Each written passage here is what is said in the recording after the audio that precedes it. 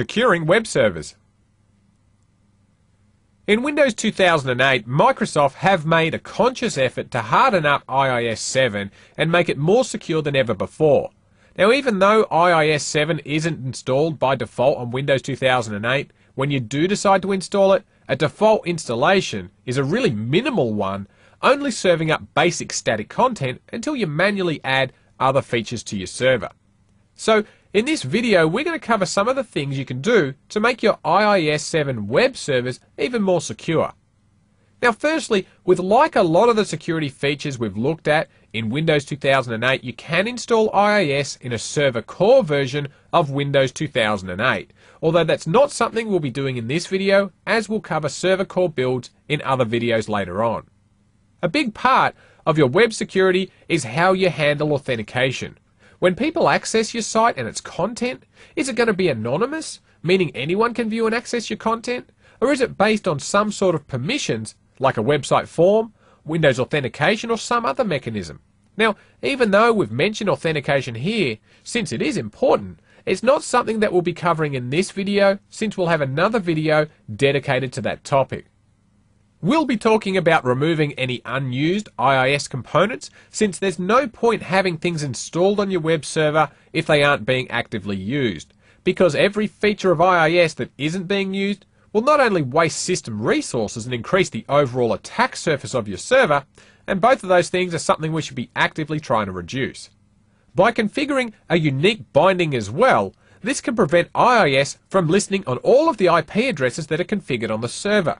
This means that we can also configure IIS to respond only to requests for a specific host name and not a blanket response to anything that attempts to contact port 80. And that's going to prevent attacks that try to iterate through a range of IP addresses, so we're going to see how we can configure this as well. Now, in the past, there were security vulnerabilities that allowed attackers to run executable files in the system directories of Windows.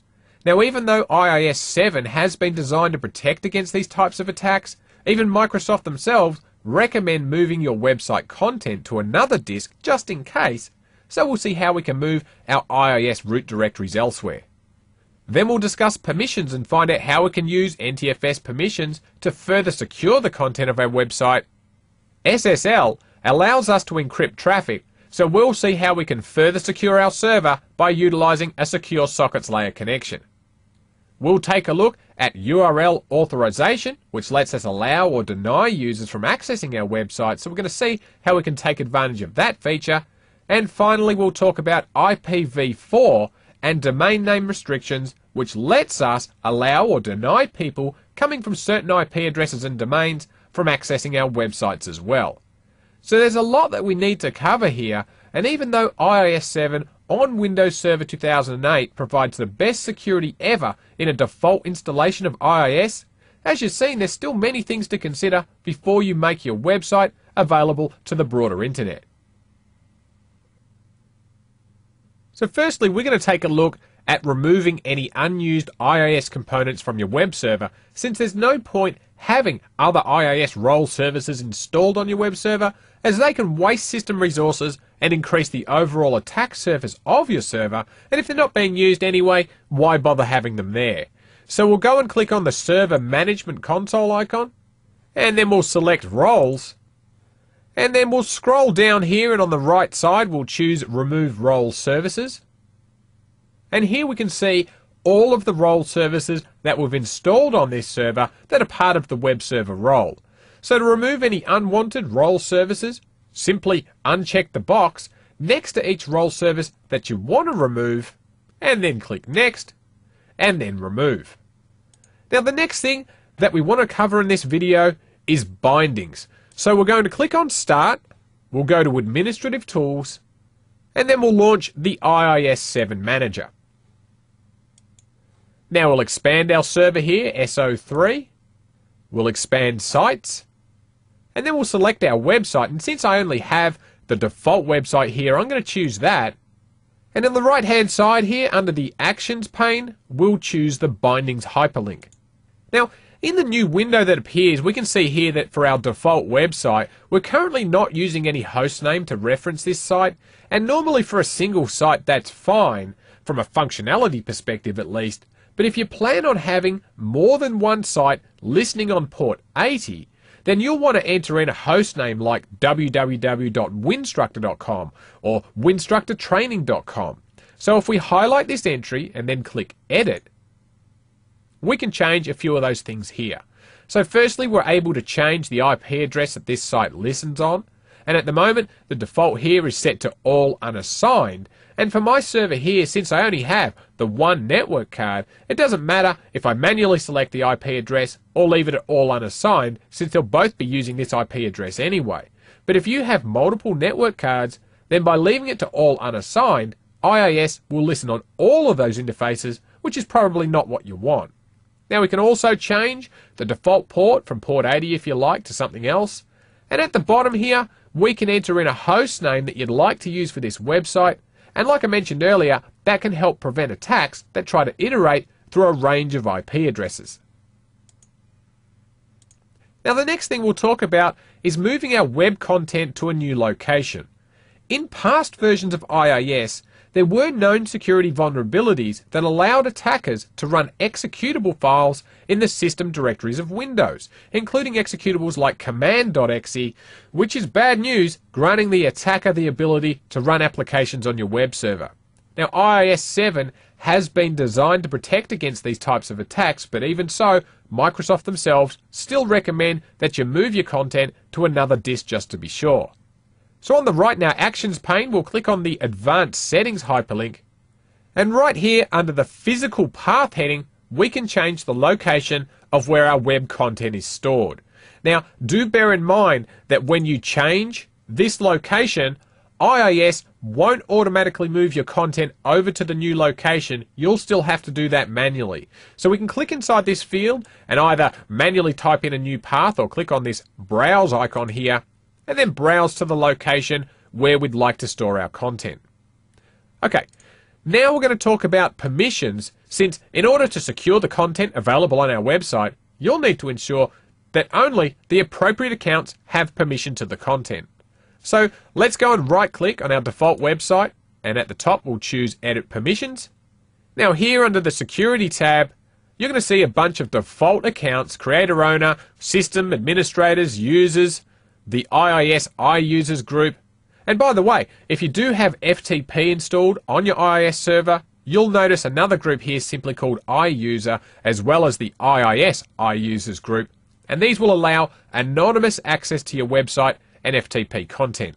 Now, these accounts don't have passwords, and as such, mean that you no longer have to worry about passwords expiring on these accounts, and it also means that you can of course set file permissions for these accounts as well.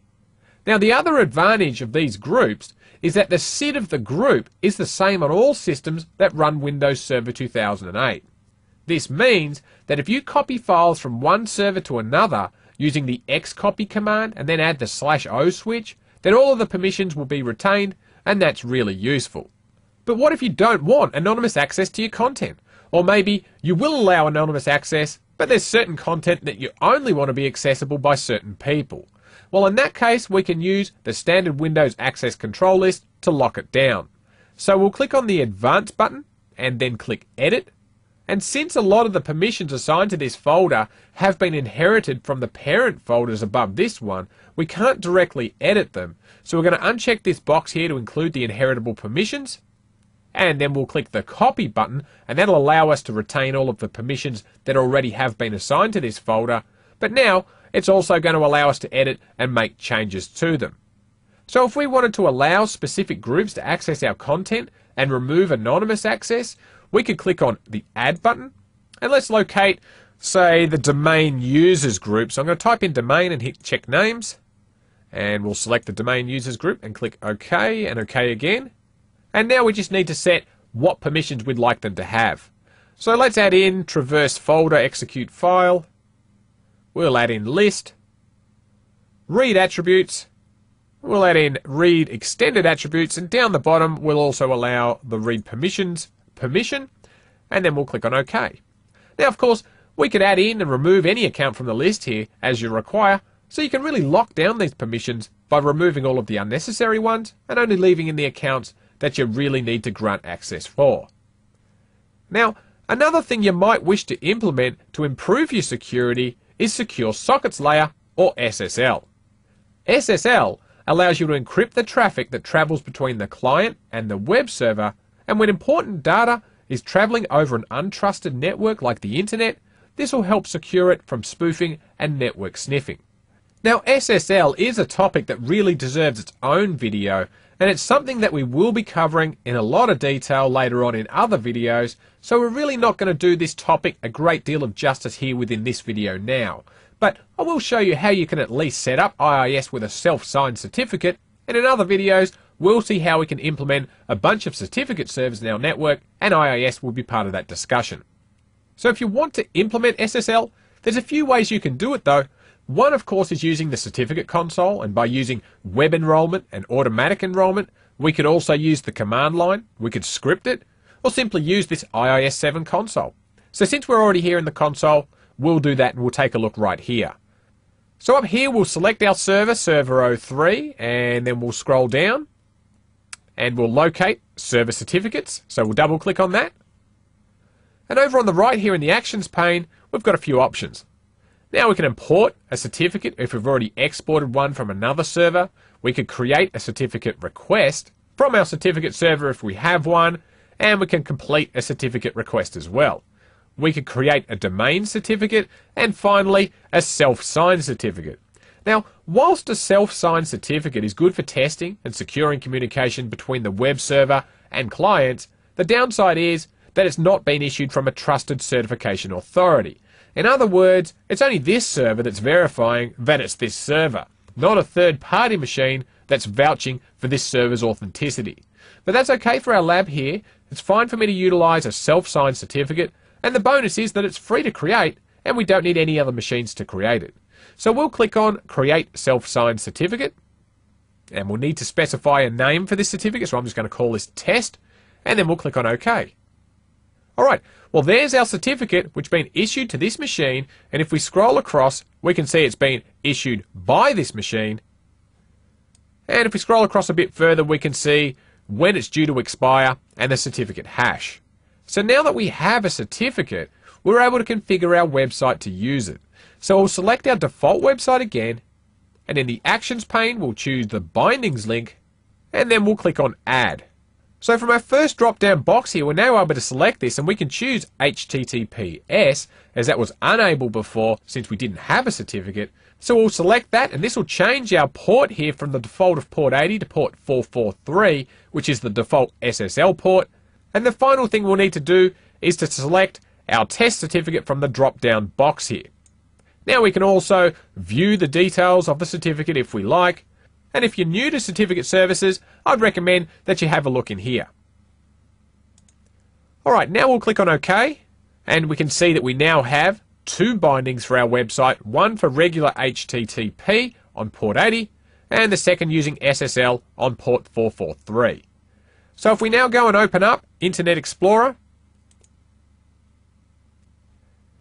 and we'll navigate to our web server, which is this server, so3.winstructorlab.com, and we'll hit enter. You'll see we'll get back the default page for our default website, and this of course is using regular old HTTP using port 80. But if we go and change our HTTP to HTTPS and hit enter, Internet Explorer tells us that we're about to switch to a secure connection. The page loads, and at the top you can see in the address bar that we have this little padlock icon, and if we click this, it tells us a little bit more information about this connection. Now the next feature of IIS I want to cover is URL authorization, which we can use to grant or deny access to users based on the URL they want to access.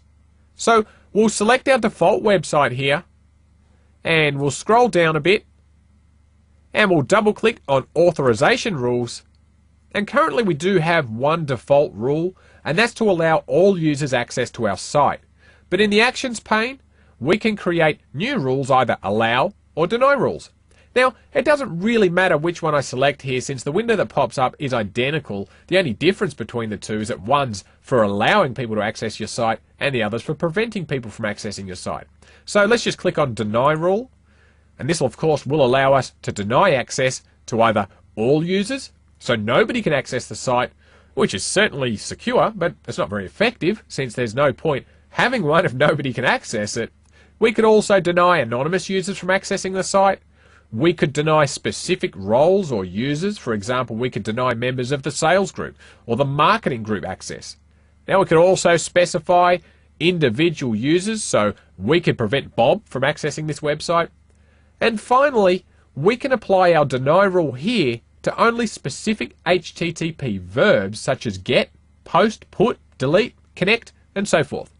Now, the final thing that we need to cover in this video is IPv4 and domain name restrictions, which allow us to grant or deny access to our web server based upon the IP address or domain that the incoming connection is coming from. So we'll go back to our default website and we'll scroll down and we'll click on IPv4 address and domain name restrictions. We'll double click on that. And in our actions menu, we can select either an allow entry or a deny one, and both of these are exactly the same, so I'm not going to look at both of them. The only difference, of course, is that one is going to allow people to access our site, and the other, of course, is going to deny them access. So since the default is to allow access, let's click on Add Deny Entry, and we can enter in either a specific domain, an IP address, or a range of IP addresses. So let's say that you have a specific IP address in mind. You could enter it in here, so let's say 10.32.0.100, and then we'll click on OK, and this IP address now won't be able to access our website.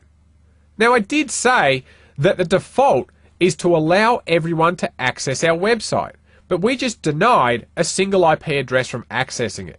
But if you want to configure your website the other way around and deny everyone, but then add in a specific IP address to allow access to, we'll click on Edit Feature Settings, and we'll change this drop-down box from the default of allow to deny. And now, no one will have access to our site unless we explicitly define an allow entry. In this video, we've talked about IIS website security. We've discussed removing any unused IIS components, since if you're not using them, removing them will also remove those potential areas for attack. We've discussed creating unique bindings for each of your websites, moving the default root directories to another disk, and configuring permissions to allow or grant users access to your web content. We also talked about implementing SSL and URL authorization, and then we finished with a discussion about using IP address and domain name restrictions to grant or deny access based upon the IP address or domain name. Security is an important aspect of any computer nowadays, and if you're administering or designing public-facing computers like web servers, you need to be especially vigilant in ensuring that you're presenting a server that's as secure as possible. We hope you've enjoyed this video and would like to thank you for supporting Winstructor.